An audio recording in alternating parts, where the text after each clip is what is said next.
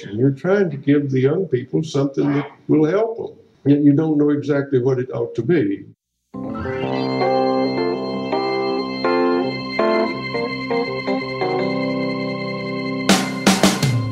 Hello and welcome to the TeachThought podcast. My name is Drew Perkins. I'm the Director of TeachThought Professional Development. And with 2019 kicking us off here, it's a good time to maybe do a little housekeeping and maintenance. So you'll probably notice some new artwork, which includes language that helps describe the mission of this podcast, which is to provide conversations to help educators like you think and better prepare learners for the modern world. Of course, all of this is under the umbrella of TeachThought.com, and the mission of TeachThought is to innovate education through the growth of innovative teachers. And as part of that, we have, of course, TeachThought Professional Development. And because we use the lens of inquiry to design and deliver our professional development, we like to use a mission question instead of a mission statement. And that is, how can we help educators better prepare learners for the modern world? If you've just stumbled upon us and are not familiar with our websites, please go to TeachThought.com or WeGrowTeachers.com for more information. And here at TeachThought Professional Development, we are looking forward to helping educators around the world grow your craft through workshops and upcoming events. And of course, you can keep up to date with those events by subscribing to our email newsletter, checking in on the site and our social media, of course, and listening in here.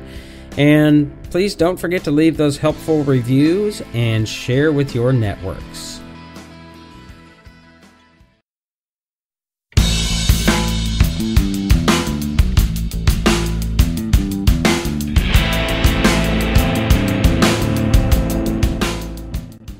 In this episode, I spoke with Natalie Wexler, who is an author and education journalist. She's a regular contributor to Forbes and has a couple books, one which is coming out in August called The Knowledge Gap, The Hidden Cause of America's Broken Education System and How to Fix It.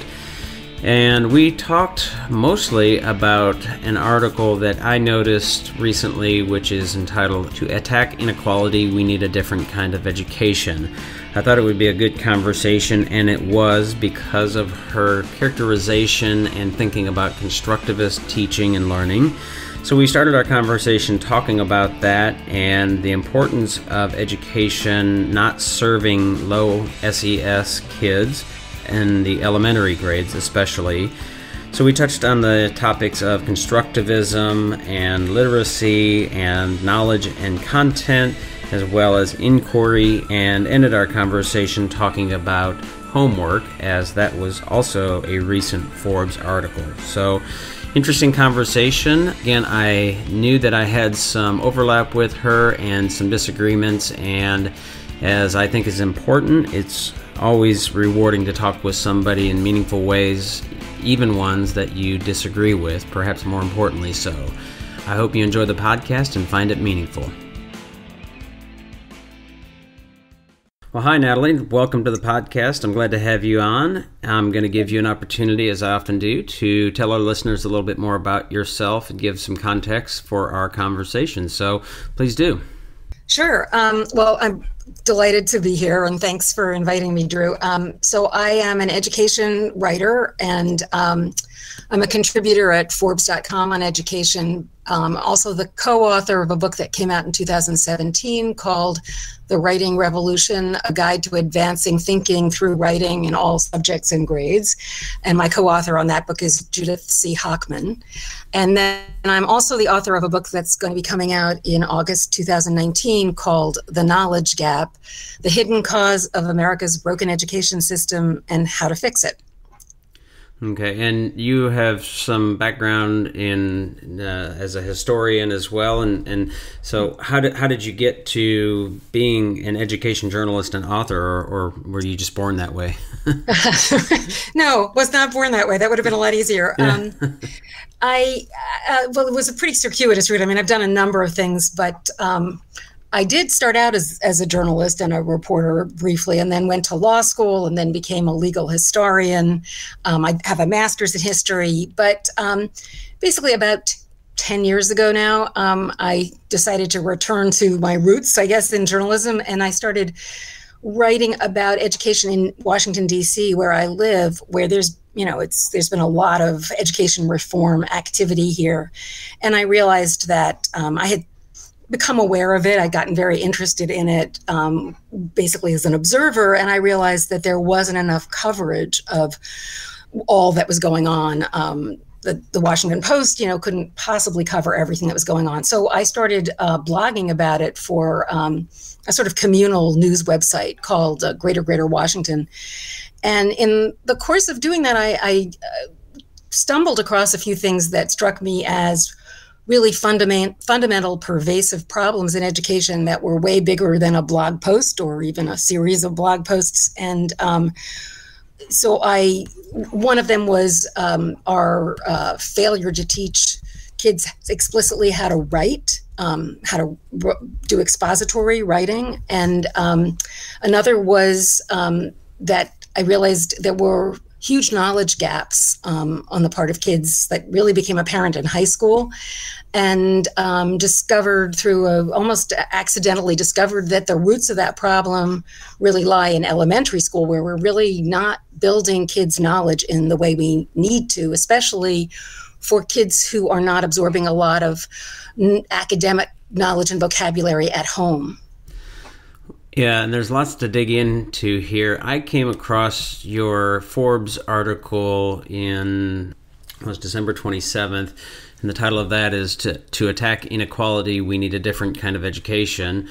And you have some other pieces. More recently, you have one around homework, and of course your upcoming book talking about knowledge gap. And so lots of ground to cover here. Perhaps we'll cover all or most of it in our time together. But starting with that attacking inequality piece, certainly I agree with that. Well, I guess let me start with the question that lots of folks seem to sort of debate in some way, which is the assertion that our education system is broken. Would you characterize it that way, or is it just dysfunctional, or how would you characterize it? I certainly would say that it's broken in regard to the most vulnerable students in our country, the ones who rely the most on school for familiarizing them with the wider world and increasing their chances of success in life. I think it's very hard to generalize about our education system because it is far from monolithic, as I'm sure you're aware. We have 14,000 school districts, and even within those districts, there's tremendous variation within schools.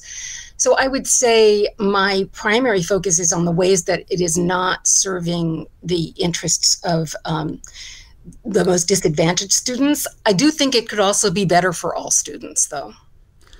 Yeah, for sure. I would agree with that. And I asked that question with the full recognition that I'm not sure if that's how worthy that question is of being asked. I mean, if it's broken or dysfunctional, whatever we call it or label it, is perhaps not all that valuable.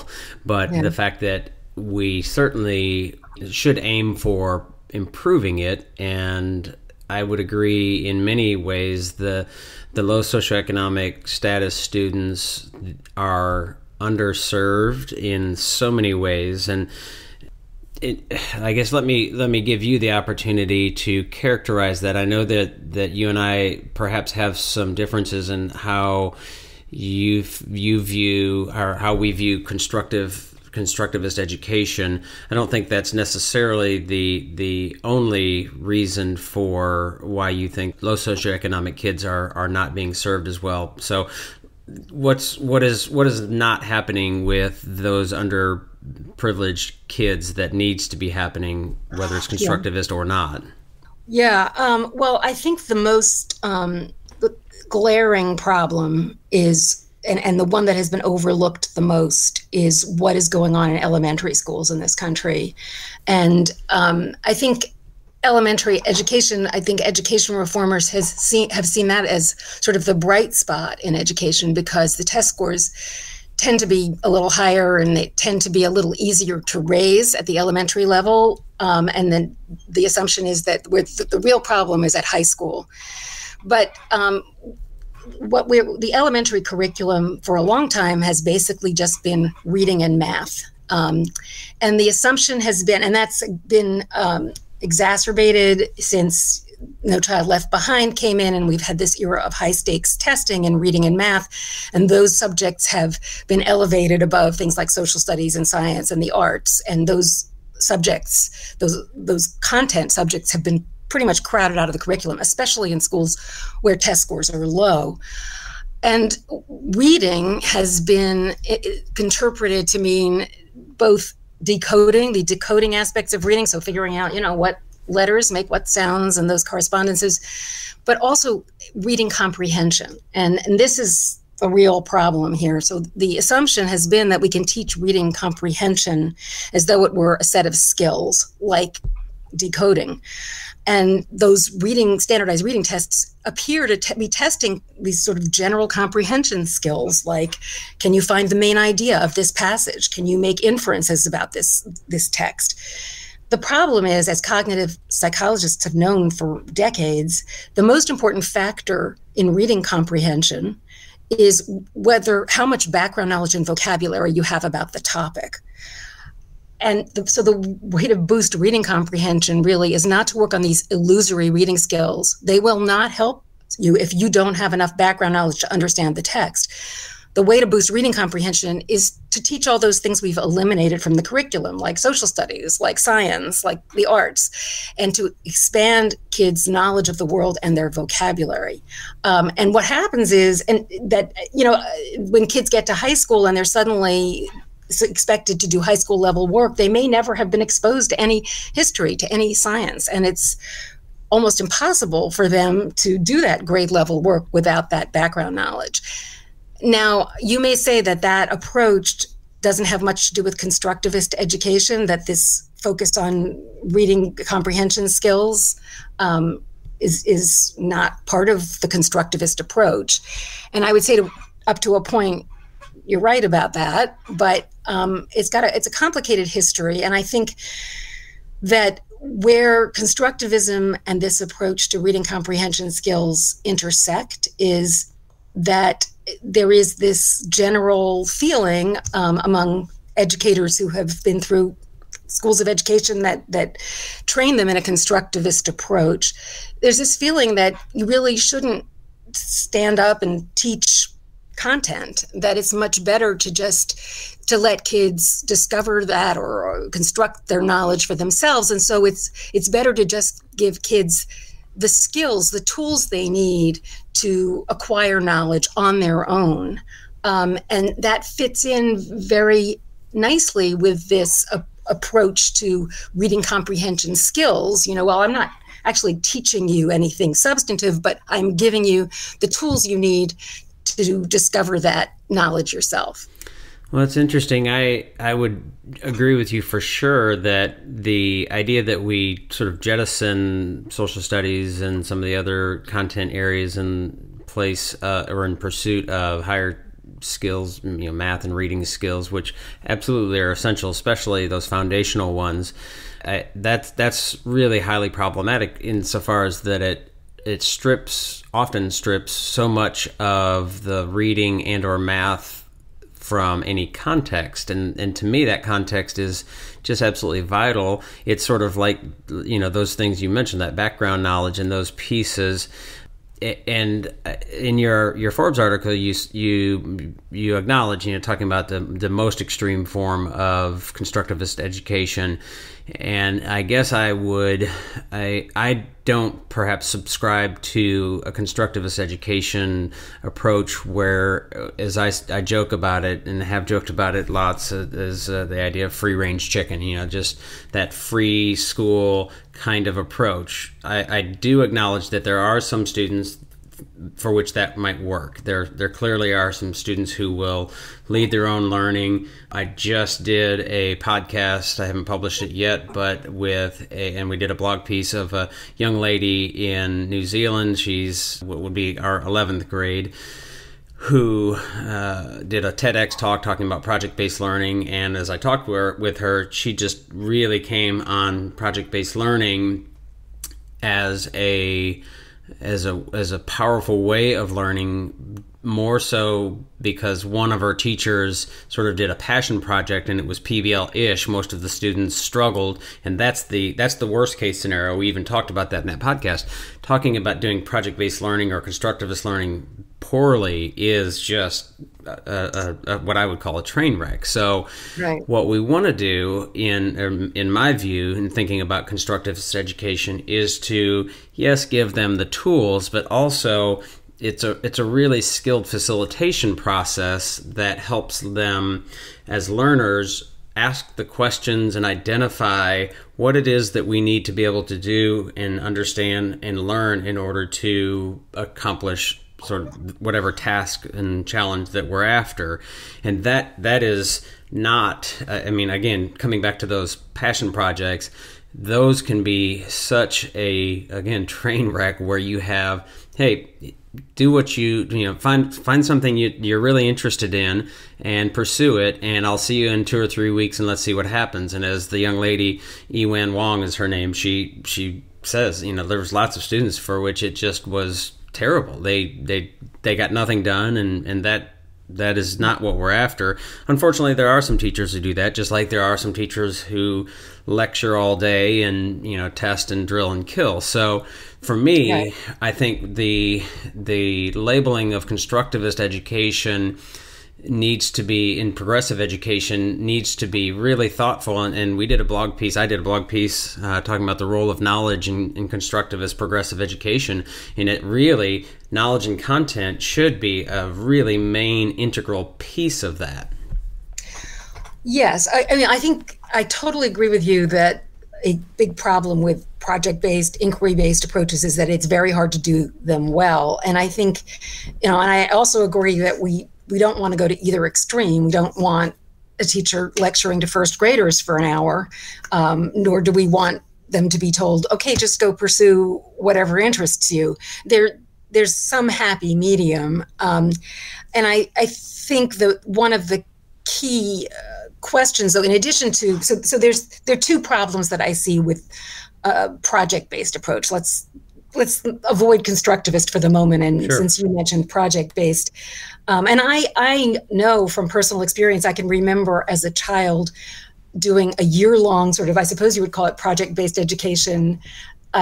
I would think I was in 6th grade, and that year has stuck with me, to this very day. So I know it has power, but I think there are these two problems. One is it's hard to do it well, and that then you have to ask, well, if it is so hard to do it well, is it a realistic, scalable approach?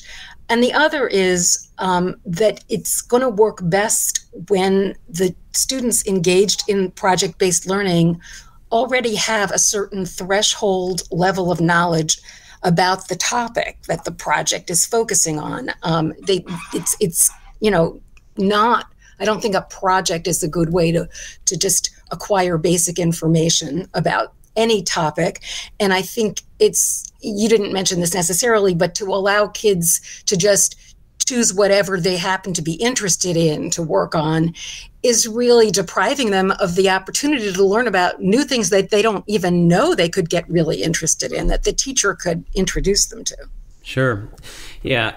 And getting back to that teacherly authority piece of, and I mentioned this in one of my more recent podcasts talking about this, is with my own daughters, there are things that I ask them to do that I'm just going to ask them to do, and I want them to learn about, I want them to think about, I want them to experience that they may or may not think that they want to do. Part of that, though, I think, and I would push back, I think that project-based learning is a great way to build some of that basic content knowledge. It can be a difficult piece to facilitate for. It does take skill for sure. But from my perspective, I've seen examples where students come into a project without a whole lot of background knowledge, and I suppose what I maybe it's splitting hairs here. So I would say that one of the things that we want to do to get them into a project is to use and expose them to some of that basic context and background knowledge in a way that helps generate interest and hooks them and gets them to start asking questions from which there we can generate and go. And again, the architecture of the project needs to be designed in a way that leads them to the learning that we're after, in addition to some other things that perhaps they may find or we hadn't expected. But we know in a good project-based learning experience that these, 5, 7, whatever content pieces, however many content pieces we have, those are things that we're intentionally designing for learning and understanding of.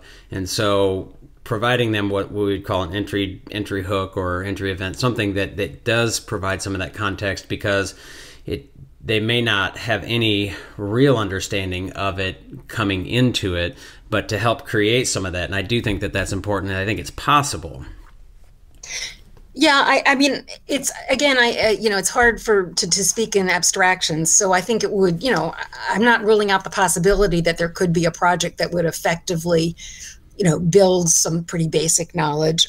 I'd have to see what it looked like. And I think, one of are you familiar with Dan Willingham and his work? No, I'm not.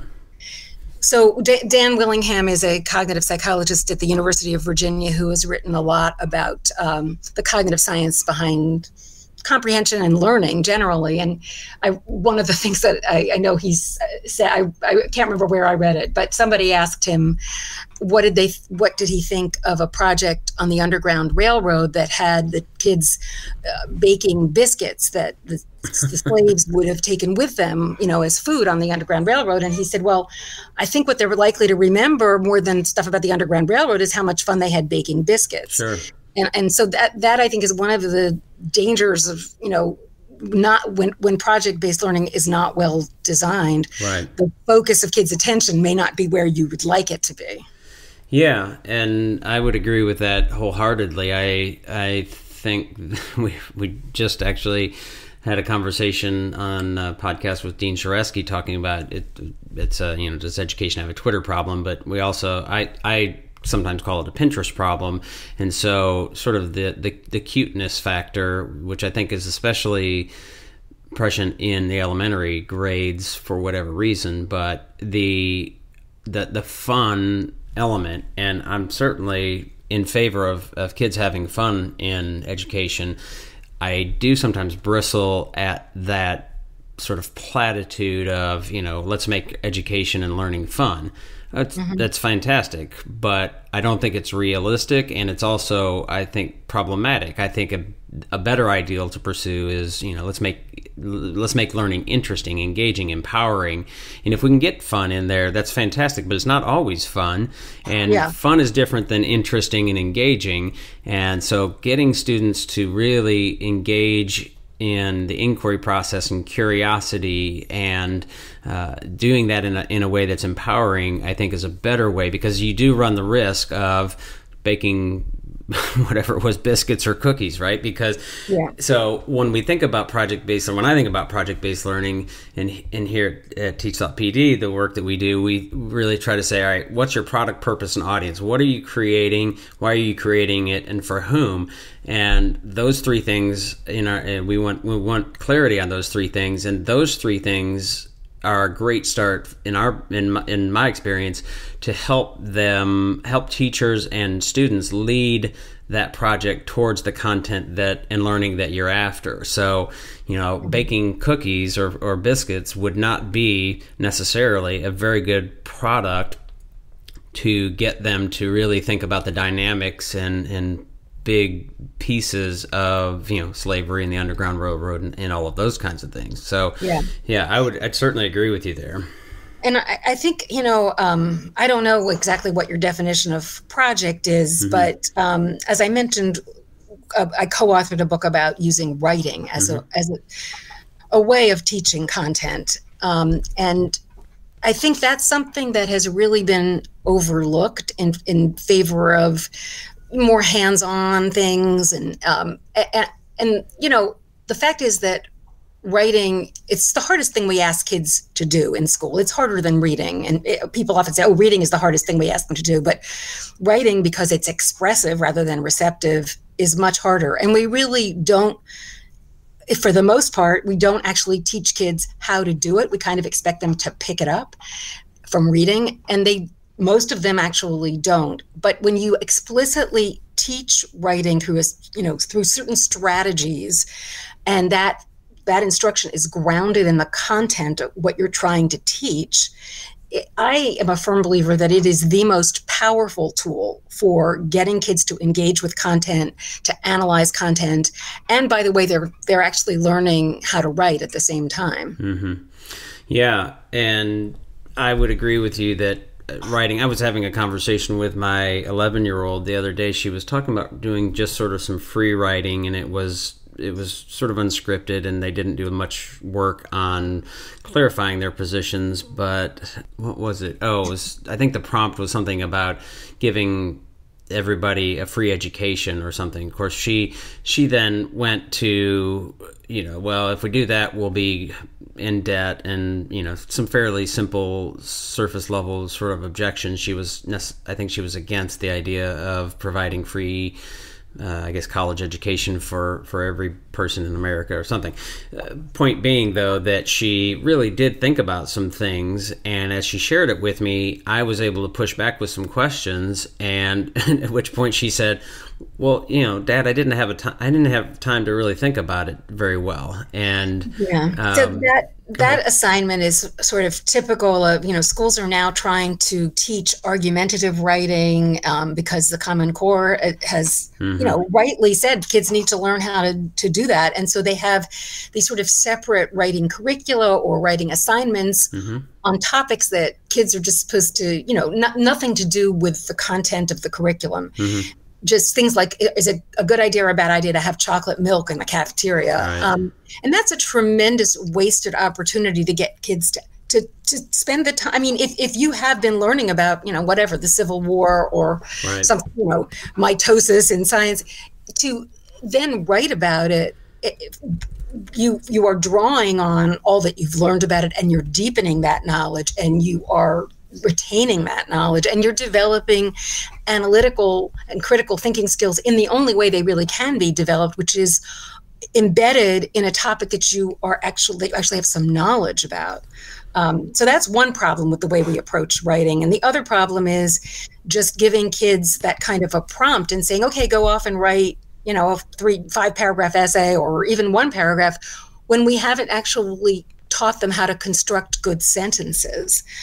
And that a sentence, and many kids, I don't know about your kids, there's some kids who just, like my son, just sort of seem to emerge from the womb knowing how to write complex sentences, but most kids don't. And it's something that we have not taught. And even a sentence can be an incredibly rigorous analytical exercise. It all depends on the content that it's embedded in.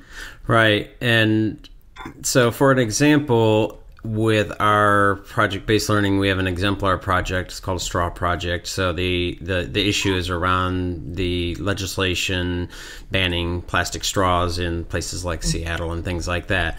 So using a question like, how might we help our state representative and community make better decisions about plastic straw bans?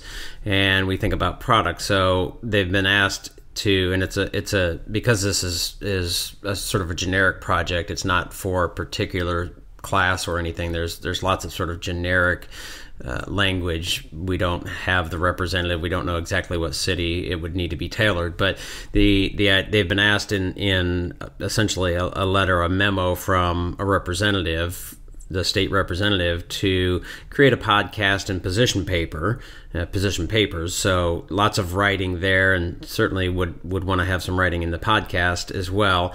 The purpose, of course, is to inform the representative and the community about the impact of any plastic straw bans.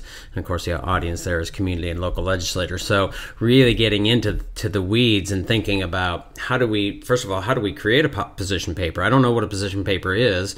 What is that? Oh, now I know what a position paper is. What's an example of a good position paper? How do I know how to do that well? What do I need to know in order to create this position paper and or podcast? And that leads to we used the C3 framework for social studies because, again, we don't know what state necessarily this might be used in. It would be specific content would be specific for any particular state or location, but I mean, just tons of social studies content there. You could certainly modify and pull in lots of science, could pull in other content areas. But yeah, I would agree. You've got that writing piece is an essential way to process and connect and learn the content and gain that knowledge and understanding much more deeply. Yeah. So one of the things that you have written or certainly are writing about, I don't know if you finished writing your book, the knowledge gap, and I'm curious about this as well. I wonder about how you define knowledge, and that sort of saying of knowledge is power has always struck me as a little bit hollow in a way. I put a tweet about this just recently. I think knowledge is certainly really important, but I feel like understanding is a much more powerful ideal to be in pursuit of, and of course you need knowledge for the understanding. And my example was, lots of people know what Obamacare is or know what illegal immigration is, but very few really understand it. So what I think about is how do we really get a deep understanding, not just knowledge. So I'm wondering how you define knowledge, especially in relation to understanding. Well, I mean, I'd say there are levels of knowledge. I mean, you can know that something exists without understanding what it really is all about. I think that's what you're saying. And, I think it's a cumulative process. And I think it needs to start, as I said, in elementary school. So maybe in elementary school, you learn about, the Civil War, but you're not learning it at the same depth and Sure. with the same nuance that you would be learning about it in middle school, high school, college, and beyond. But if you don't have an initial familiarity with it, then it's going to be much harder for you to acquire the depth of knowledge that you'll need to acquire later on to really understand it. So I think it's to think of the curriculum as a spiral where you circle back to certain concepts that were introduced before. And when you circle back, each time you go deeper. And ultimately, you do have the kind of understanding you're talking about. Yeah. So then circling back to those students of poverty and inequality, how do you think about equity? And, we're really trying to dive into that in lots of different ways. And I feel like it's an important topic and concept, but it's one that's sort of riddled with stigma and some controversy. So you talk about, or in your Forbes article, you say in the face of poverty and inequality, which is different than equity. So I'm wondering how you think about those things. Well, I think, we need to combat poverty and inequality, but I think that what I was arguing is that a hugely important way to do that is through education. And it's not that education is going to make everybody equal. That's, obviously not possible. Mm-hmm. But what education can do is to compensate for the advantages that kids from well-educated families who tend to be wealthier, they are essentially born with certain advantages, and they from birth are hearing more sophisticated vocabulary at home. They're having richer experiences. They may be going to museums. They may be going on trips to Europe, a whole host of things mm-hmm. that many other children, through no fault of their own and through no fault of their parents, don't have access to. And so what schools can do and have not been doing well enough is to give those kids who aren't born with those advantages some access to the type of knowledge, the type of vocabulary that other kids are absorbing at home. And that will not completely even the playing field. I don't think that's possible, but I think it will go a long way towards leveling it out more than it is now. Yeah, that was one of the points that Catherine Burbelsing made in our podcast, that, it is those disadvantaged kids who aren't sitting at the dinner table having those rich conversations and those experiences. So they are really missing out on a piece or lots of pieces. I asked her a question towards the end of that podcast, and I think you said you listened to it. I don't know if you listened to all of it, but the question, and I posed it to her. I wish I'd posed it to her earlier, because it seemed to have struck her in a way that she hadn't thought a lot about. But she certainly, and I think what you're thinking is saying is that I guess the pushback to constructivist education is a bit more teacher directed and maybe structured, and certainly her approach is best I can tell that way.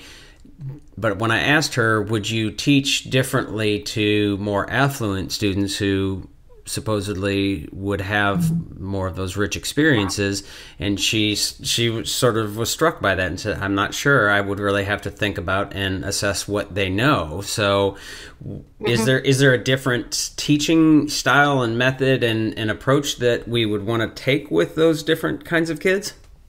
Well, yeah, I did hear that part of the interview, and I think it's a good question. And my book, I've really focused on elementary schools, and I've been to quite a few of them that are using different approaches.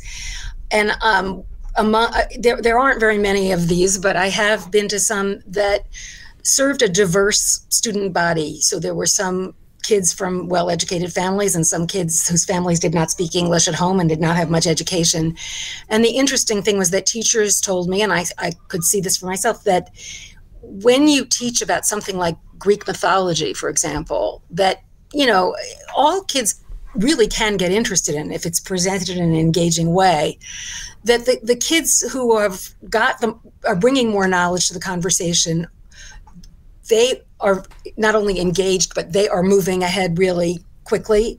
And so are the kids. I mean, they're not having exactly the same experience, but also the kids who are coming from the less advantaged background are also engaged in that material, and they are also making enormous progress in terms of acquiring knowledge and vocabulary. So I think a knowledge-rich curriculum actually can serve all children, engage all children, and boost the achievement of all children in a much more effectively than the skills-focused kind of education that we are offering now, which really ends up penalizing those kids who are coming in with less knowledge and vocabulary, because for one thing, they are relegated to the lower reading groups and they are unlikely to ever move up. And they are having a very different experience of education. Even if they're in the same classroom with more advantaged students, they're reading different books. They're, if they're acquiring any information or knowledge, it's at a different level.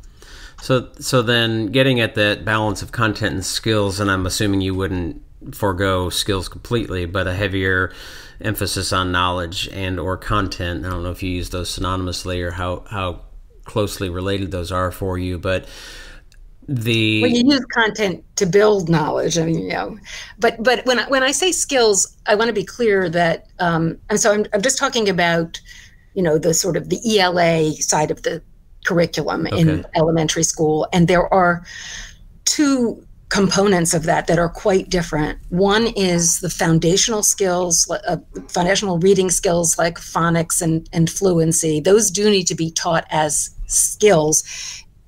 They're not particularly, they're not connected really with particular content. It's these other comprehension skills that I feel are they are being put in the foreground as though they could be taught directly, as though you could teach kids directly how to acquire the skill of, finding the main idea or the skill of making inferences. I'm not saying those skills are unimportant. What I'm saying is they can only develop in tandem with the development of knowledge. You can only make inferences about something that you understand, that you have the background knowledge to understand.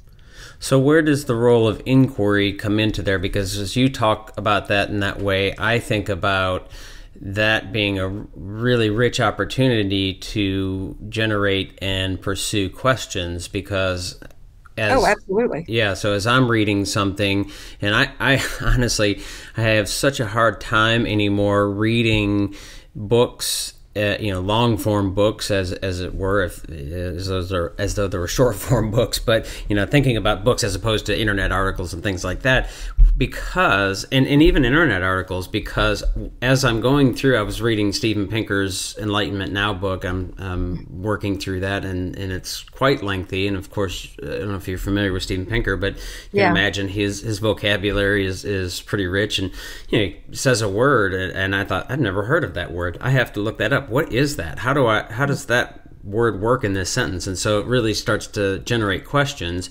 And so as I think about constructivist education and the perhaps false dichotomy between a more traditional and teacher-directed education, is that inquiry piece. I think it's a really important skill, and maybe this is a semantic piece that we need to flesh out, because you're talking more about ELA skills, but the ability for people to from K-12 on up through adults to be able to ask the right questions and beautiful questions, because the example that I've used recently is thinking about the 2008 housing crisis, and how many people bought houses and signed up for mortgages for which they had no way that they could possibly pay for, and the banks were all too willing to facilitate that.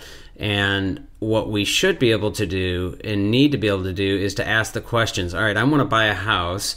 What are the things that I need to really know and learn and figure out here? What's a mortgage? What's a mortgage rate? What happens when I can't pay my mortgage? How long does this last? How much interest? Blah, blah, blah. So it seems like if we, I think including content and knowledge in that inquiry process, to me, is a real key here. Absolutely. I mean, it's not just a question of pouring information into passive receptacles. Right. Teachers, it's good teaching to ask questions about the material. That I think the first thing you have to do is ensure that the students have understood the material, but then you build from there to getting them to think analytically about it, and you can do that through class discussion, and you can do that through writing assignments, and you can also encourage students to ask their own questions. One of the most powerful strategies in the writing revolution approach is to have students write questions about what they're learning about. Mm-hmm. So absolutely, that needs to be integrated. But I would say that I would not call that, developing or teaching analytical skills or teaching critical thinking. I would call that good teaching. Good teaching includes getting kids to think about what they're learning and to learn how to ask questions about it. Right. And that's, to me, a skill that is just absolutely essential, and a way to build that background knowledge and context in a really meaningful and deep learning way. And so what I'm hearing you saying is that the idea that students and learners of any age, the idea that they can make meaning of something in a process and on their own in large part is not necessarily a bad thing, but there's a balance there.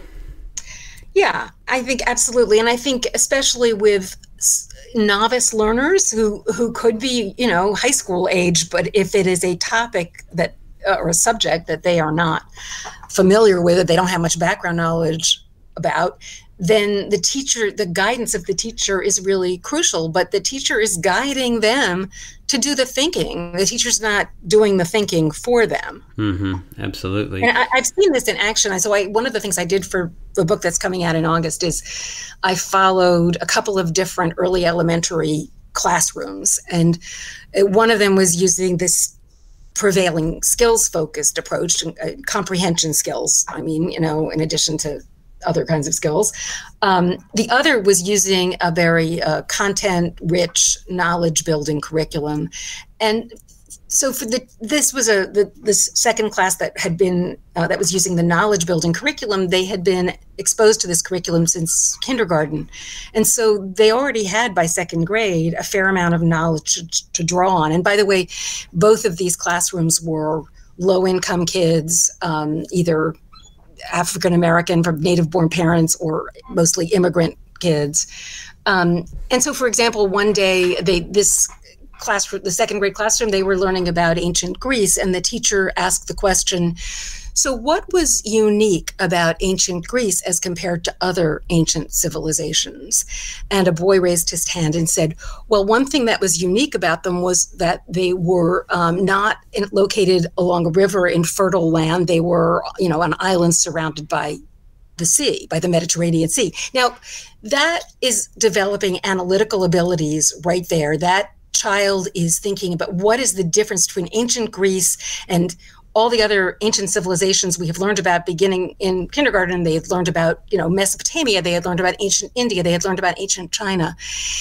But that child would not have been able to make that analytical judgment if he hadn't built up a pool of knowledge to draw on. And he also might not have made that analytical judgment if the teacher hadn't asked that very good question. So it's that kind of process. Could that student have made that analysis inside of a project? And I'm asking this as a rhetorical question because I think the answer is yes. If the teacher had asked students to create, there's lots of things they could create. Could be a community, a map, or I'm not sure what it might be. Well, actually, yes. I mean, I can tell you, I also observed to a limited extent this same group of kids the previous year when they were in first grade, and had another wonderful teacher. And at the end of their unit on Mesopotamia and learning about, Babylon, they created their own ancient city out of blocks, and they gave their teachers a tour of the city and explained why certain things were where they were. So yes, that kind of, but they were doing that because they had already taken in that information largely through read alouds, listening to the teacher read aloud from texts that they couldn't access themselves, and discussion. So so there's definitely a place for more hands-on activities.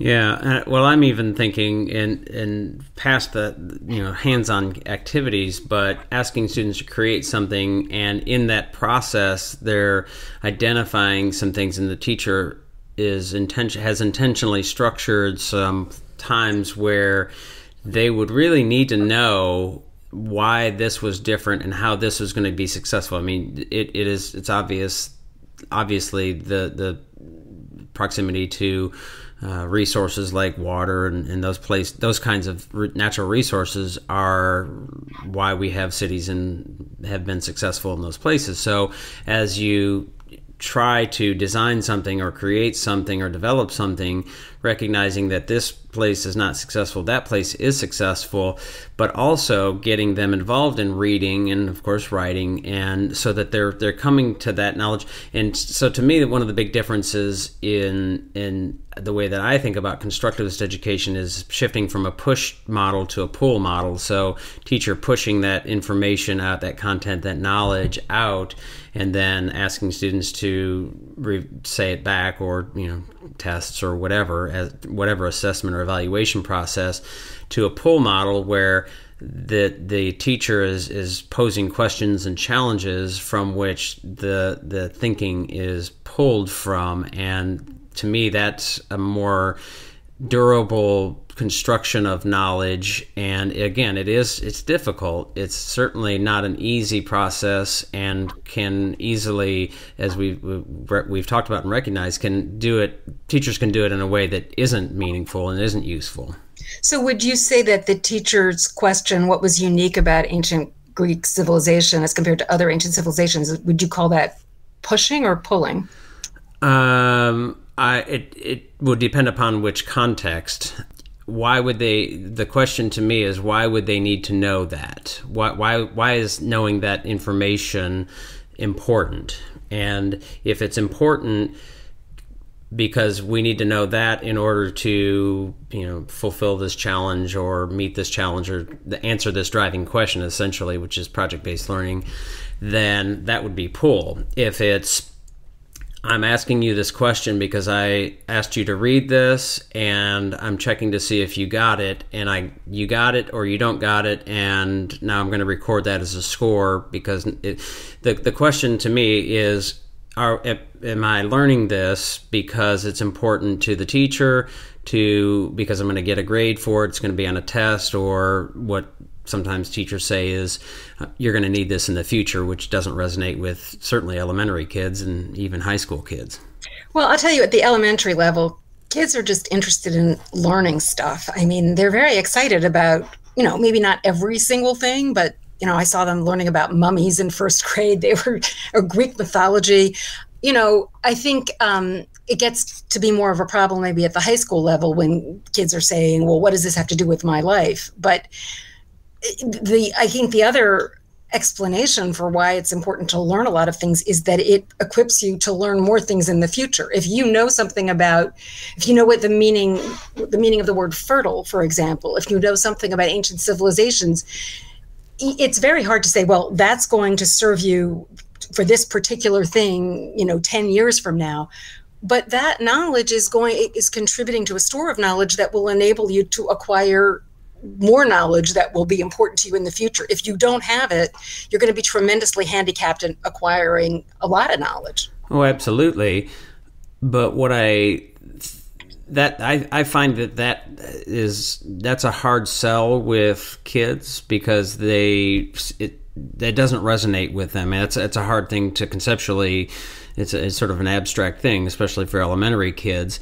And so as adults, we recognize that, but do the students recognize it? So that pull model for me gets them to engage in creating something that they find interesting and engaging. And I would agree with you that elementary students, for the most part, are certainly much more compliant. Their curiosity hasn't seemed to sort of dim, but it also, as we think about going from elementary to middle to high, the student level of engagement drops. And it's certainly not only because of the style of teaching and the way that schools are structured, but I think that's a large part. So I find with my 4th and 6th graders that my 4th grader is not really complaining much. My 6th grader, and she goes to a school that is not focused on test scores. Both of them do, and they don't do lots of test prep, and it's not a lot of that philosophy.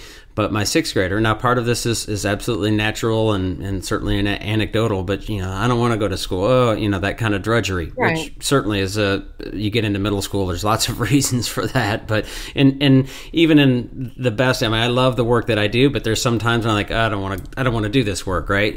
That's certainly normal. But if we can shift to, I think, to more of that pull teaching and that model, which is constructivist in nature, but it needs to be done well for sure. And I acknowledge the challenges, and that's certainly another issue. To me, that would help, and I've seen evidence of it helping keep that sort of engagement level up pretty high, because the number of questions that kids ask just absolutely drops and plummets from like age 4 or 5 on down up to high school. And I think that one of the things that would be helpful is to embed inquiry in our teaching and learning in a much more powerful way throughout K-12, because it goes away in lots of classrooms. Right. I think there are two different things that I'm hearing, and one is we need to foster inquiry and intellectual engagement, but the other thing is we need to teach kids things that they themselves feel relate to their lives or to what they need. And I think the second one is really more problematic because I'm all for engaging kids in their learning, but there are a lot of things that kids really need to learn that they may not see as particularly relevant to their own lives. Sure. But a good teacher can get them interested in those things anyway. And again, I don't want to sound like a broken record, but one way to do that at the high school level in particular is through writing. I think that, I've seen this, that kids who are not, experienced writers and who have not been taught how to put sentences together and paragraphs together, it's tremendously empowering for them to learn how to do this and to use connecting words like moreover. Mm-hmm. And it really forces them to grapple with whatever the content is that they're being taught. And I think it's not always easy, but I think it can be quite satisfying for them. Yeah, and I would agree. I guess maybe this is helpful in the characterization. So the questions, those content pieces that as adults we know are really important, and acknowledging that sometimes students may or may not find them interesting and engaging and want to get into them just on the surface level. So I see project-based learning as a way to sort of do this dynamic of, or answer this question of how can we use questions that are important to them to also get them to answer and think about and learn about questions that are important to us as adults, because those things are important even though they may not want to get into them. So can we use a question and a project and have it well designed so that they do think about and need to think about those things that are important to us as adults, and we know that will help them build their knowledge in the future and to be successful. And some of those are writing, some of those are knowledge pieces. So to me, it's it's such a powerful model to get them to those pieces in a way that's more contextualized in something that they're interested in. Mm-hmm. Well, it certainly can be. I mean, I think another big question is, how do you, given that it's hard to do that, it's hard for teachers to pull this off, how do we get a lot of teachers to use project-based learning in a way that is really that accomplishes what we want to accomplish? Yeah, and it is a real struggle. I mean, we do our professional development workshops and try to get student or schools to acknowledge, or I think they acknowledge and recognize it's just a different way that we think about professional development in our schools. That we do a workshop, it's 2 or 3 days, and it should be a process because it is a pretty big shift and it's a pretty difficult piece. You mentioned the constructivist pieces of teacher preparation, which when you said that at the beginning of our conversation, I almost chuckled because I thought about, my understanding of teacher preparation, and mine was certainly many years ago, but constructivism, I can't tell you how many times we work with brand new teachers and they say, I've never heard of project-based learning. So I'm not seeing evidence of lots of constructivism in our teacher preparation programs. Well, there are aspects of constructivism that, there are two different things to some extent. Project-based learning may grow out of constructivism and may have, developed on those principles, but they're learning about, Piaget, and they're learning about, right. I have not been through a teacher training program myself, so I just know what I've read and what teachers have told me. Mm-hmm. But there's a lot of stuff that teachers are not learning that could actually be incredibly helpful to them in the classroom. Absolutely. Well, one last thing before I let you go, and I found it kind of, again, worth a chuckle, is that when you talked about extreme form of constructivist education and mentioned Alfie Kohn, and then your more recent article, which is about homework, which Alfie Kohn, I'm guessing you're familiar with, is really critical of. So tell us a little bit more about your thinking. We'll certainly link to the Forbes articles that we've mentioned, but as you think about homework, what's homework? What should homework look like? Well, I think so there are people who are just sort of against homework in general, and I think there's certainly possible for homework to be busy work, and I have kids and I saw that just sometimes. But what puzzled me was that there was this research out there saying that homework didn't really boost academic achievement, especially at the elementary level, and there's a modest effect at the middle and high school levels. I also am aware of a bunch of, evidence from cognitive psychology on learning strategies that would seem to lend themselves very well to homework, like asking yourself questions or answering questions about what you've learned, not in the distant past, but long enough ago that you've forgotten it a bit. So like, maybe earlier that day. And I realized that, among the other things that teachers often don't learn in their training is how and why to assign homework. And they don't learn these principles of cognitive science, like this thing I just described, which is often called the retrieval practice, retrieving information from your long-term memory, which strengthens it and really embeds it there. And so, yes, homework can be a waste of time. And I think it often is these days, especially at elementary school, where there really isn't enough content being taught to make, you're not going to get a boost from retrieval practice if you don't have anything to retrieve. But I think if teachers got more help in designing homework assignments, so even a brief one, even 10 minutes at the first grade level of thinking about what you learned earlier that day in a way that really cements it in your long-term memory, it could have quite a boost on academic achievement.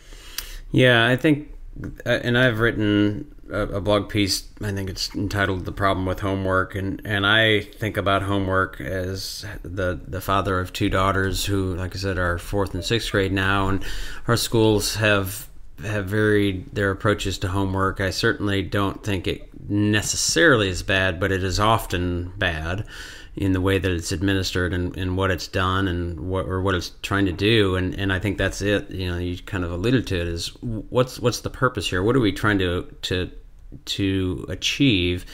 And we certainly don't want it to be for points that you can put in a grade book, if that's the only reason you're assigning homework, and that's maybe one of the worst case scenarios. But thinking about how can I get students to think and extend and also do some formative assessment from what they're thinking about. And I'm also a fan of not necessarily putting grades on those, at least not on most of them. And I stopped putting grades on my homework, which was a very short set of hopefully deep questions that really made them think, and was illuminating into whether I thought they got it or didn't get it, kind of thing. So I think that homework, as you say, sort of needs to be rethought. And instead of the binary choice of homework or not homework, there's certainly room for nuance and complexity there.